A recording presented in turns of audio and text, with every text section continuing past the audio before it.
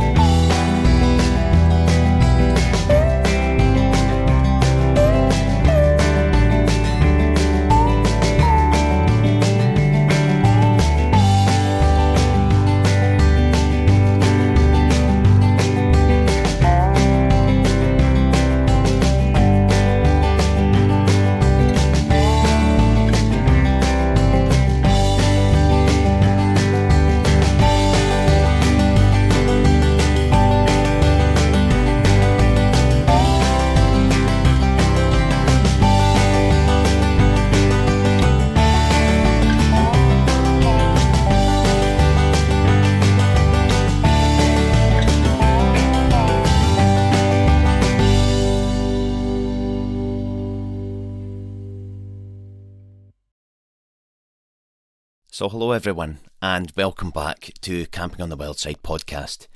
So if you've been here before, thank you very much for coming back, I appreciate it. If you're new to this podcast show or a new listener, thank you very much for stopping by, I appreciate it as well. Glad to have you on board. This is a new thing for me. I run Camping on the Wild Side YouTube channel, you can check that out. And basically I'm a wild camper around Scotland. And I go to different areas, I film my little adventure and put it on YouTube. And the podcast is a little spin-off from each of these videos, giving you a kind of insight of how I do things. Good or bad, it's just the way it is, the way it pans out. So yes, this is a podcast for the Bothy Box, which I already have on YouTube, so you can check that out if you fancy. I'll give you all the details at the end. So, where did we start with this? So my daughter Charlie, I'll take you right back to the start.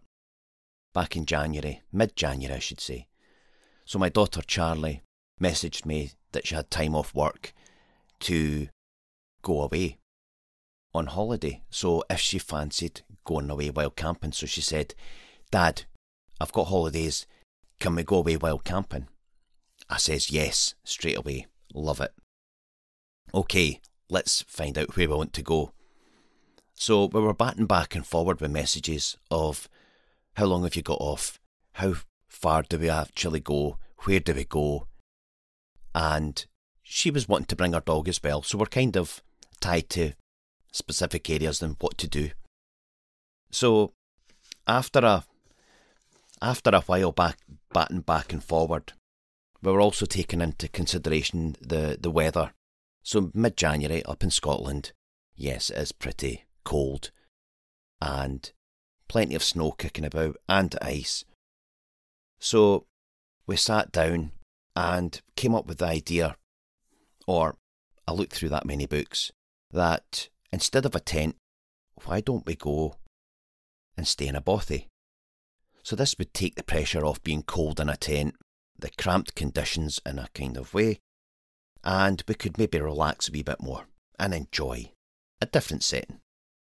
So this would allow it to snow, rain, whatever, and would be a pretty good shelter. And she can bring her dog as well, which was pretty cool. So now we had thought about a bothy. I turned to my Bothy book, which is my go-to thing. So I'll give you the details of this as well. And this is the Scottish Bothy Bible book by a guy called Jeff Allen. I love his books. about bothies and walks and things, so it's great. It's an amazing book, and he's got a huge selection of books anyway. He's got a good catalogue of books, I should say. So the book is a guide to Scottish bothies and how to reach them, which is so helpful to many folk. So, on that note, what is a bothy? For those who don't know, a bothy, the term bothy comes from the Gaelic word bothan, Bothan, meaning a hut. Historically, a bothy is a small shelter or cottage built for our labourers. These are cottages that farmers and shepherds and they all used to stay in permanently up in the hills and valleys and glens. So they were within their farming and working area. So as hill farming and estates got smaller and sold off, the workers declined.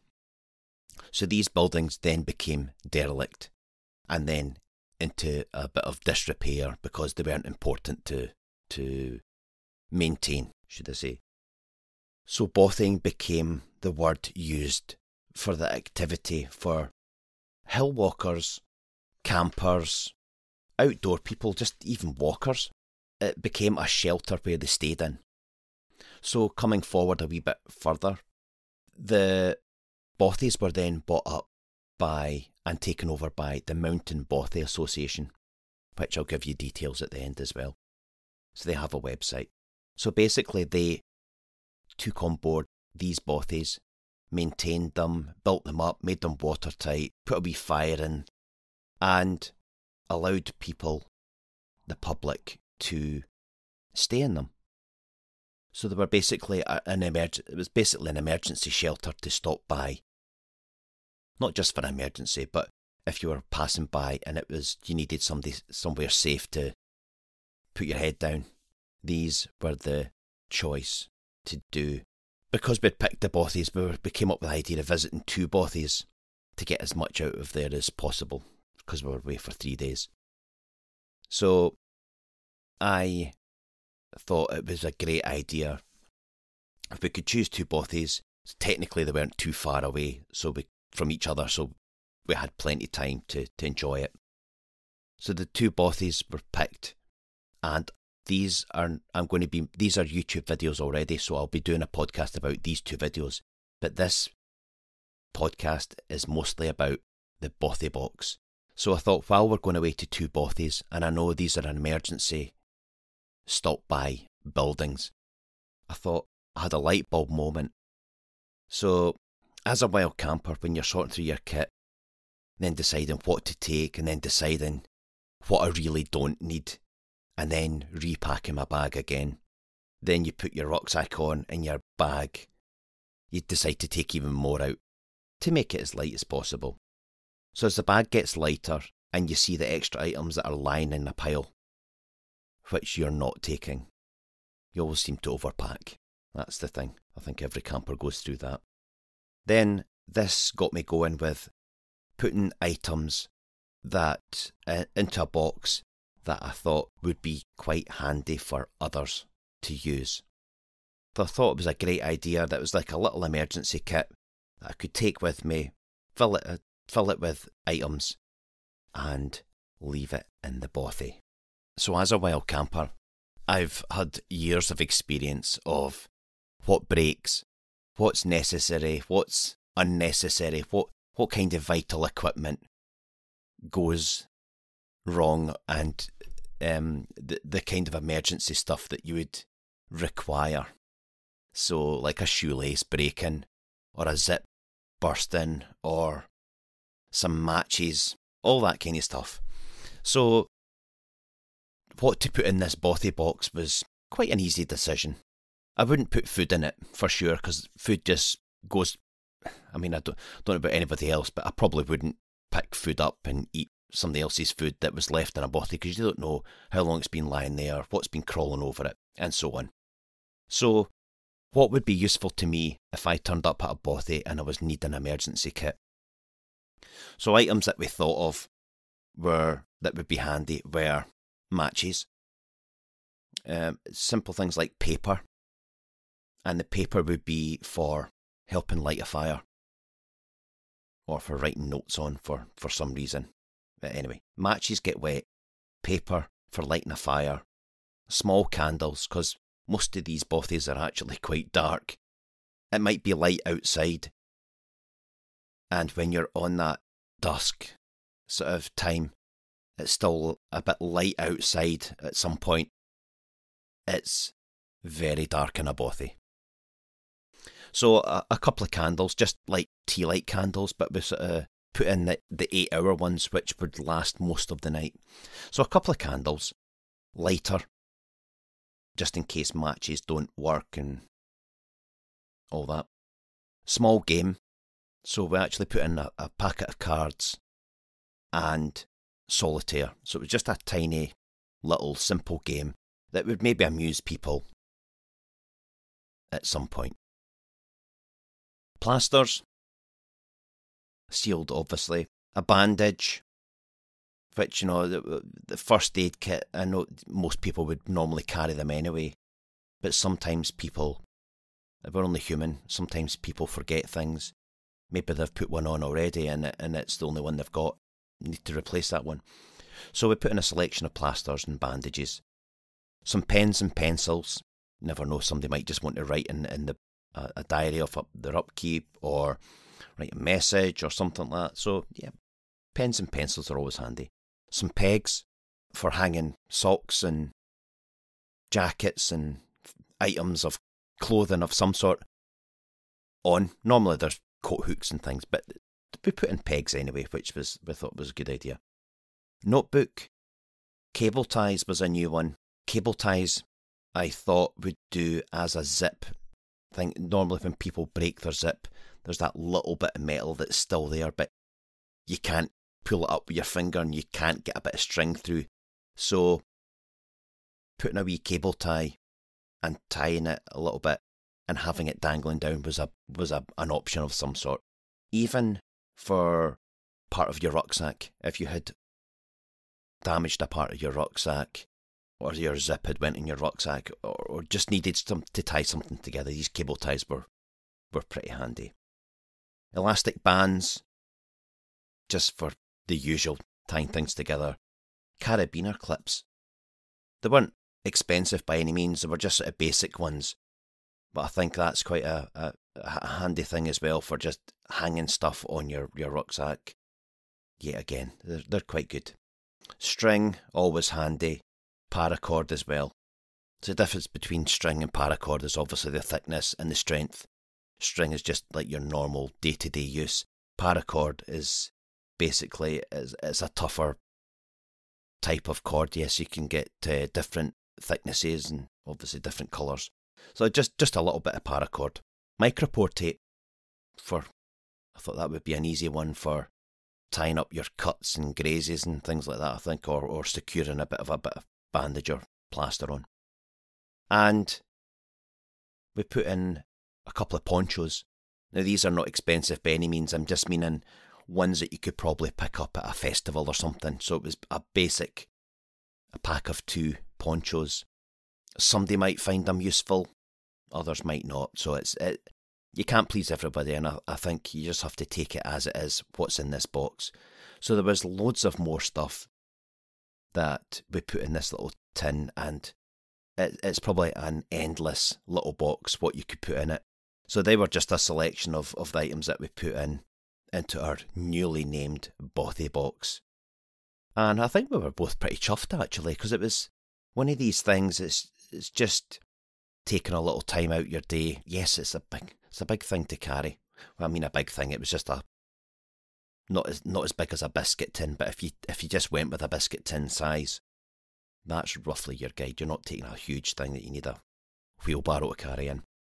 Anyway, it was a small, helpful gesture to those in need of emergency items that I thought would save them in some sort of way, or just make them very happy that somebody had thought about it. So we didn't put food in it because we thought you never know where food goes off and all that stuff, and potentially mice crawling over everything as well. We did put it in a tin for that obvious reason that it didn't rot, it didn't get damp, and mice in these bothies, you never know. So they're not crawling all over it. So we placed it in the tin, keeping everything sort of secure and dry in a way. And because we were going to 2 bothies, we actually made 2 tins. And they're not all going to have the same items. So we just made 2 different tins up altogether, Bothy Boxes, which I thought was... we were actually chuffed. It was quite a nice thing to do. So yes, we carried them to the bothy. It didn't really take up much room, and we felt it was a small gesture in a way. So carrying this little tin along with all my other stuff, it was a little bit of hassle, but I think that the gesture at the end of it, knowing that people could use this, spurred me on to actually carry it. So each tin was placed after our bothy stay. We placed it on the table, the little note in it, just saying who I was and why I was doing it. So hopefully they find it helpful, and more importantly, yes, save their skin of some sort and help them out in any way I can. So leaving it there and allowing people to use items also gave me the thought that letting them know that if they wanted to use items freely, yes, please do. And if you have any items that you maybe have a couple of, pass it on and put it back in the tin if you want to. It's not a necessary thing, but it was just a small gesture back for taking things out the tin to put stuff back in it.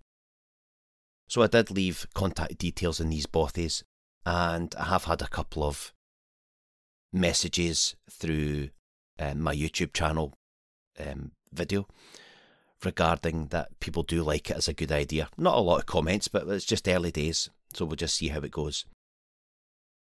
So yes, it was a good thing to do, and it's nice to hear back that people have used items. So on that, if you were at a bothy, or a bothy goer, or never done a bothy, but if you were to turn up and there was a box of items, games, plasters, all that stuff that I've mentioned, would you find that helpful? Would you find it a good idea? If you don't find it a good idea and you think, why bother? There will be certain people that abuse it and take everything out of the box and so on, but that's the way nature is, and that's the way people are. I just done it off my own back to help others that appreciate it. So yes, if you find it's a good idea, it'd be great to go into the video if you can, and please leave a comment. I'd love to hear about it. Always open for comments. So if it's a good idea, please let me know. It'd be great. So this is just a wee short podcast for today, just regarding this Bothy Box. I just thought I'd do this one first. So, okay, so if you're looking for more information from the websites, the book I mentioned, the Scottish Bothy Bible by Jeff Allen, you can check out that. Got it out of, obviously, your high street bookshops. You can check that out, or you can go online. It's called The Scottish Bothy Bible by Jeff Allen. Always good if you're new to Bothying or want to know more about Bothies. It's a good all-round book to do. He does walks and guides and all that as well.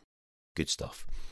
You also check out the Mountain Bothy Association, or the MBA, and they're at www.mountainbothies.org.uk, and you can see all the bothies and where they're pictured and how they get to them as well, so it's pretty good. So, and my YouTube channel is Camping on the Wild Side, so you can go to YouTube, type in Camping on the Wild Side, and you'll see my channel there. Please subscribe if you want to. If you see any videos that you like, give me a thumbs up, give me a wee comment, and I'll try and comment back to you if I can. But I'd love to have you on board. So you can check out some of the videos, and you'll find out the Bothy one too. It's there, it's a good one. I also have a Facebook page, and you can check me out at Camping on the Wild Side, and Instagram we have one. It's Camping on the Wild Side, Scotland. So you can go to the social media, you can check out photos, links, and updates on what I do, and give me a like and a follow on that as well. It'd be great to have you on board. Just have a wee comment. That'd be amazing if you would. So that's it for me. I'm just going to wrap things up. But this is a podcast you've been listening to, Camping on the Wild Side, about the Bothy Box. So we'll have plenty more podcasts coming up. A few more videos to do as well when I'm out camping. So if you see this, you're listening to this and you'd like to subscribe, please do. You can share it. I'm all new to podcasting, so I'm still finding my feet yet again. It's exciting. It's all exciting. So I will leave it here and wish you all the best. You've been listening to me, Steve Walker, and this is a podcast from Camping on the Wild Side. Cheers for now.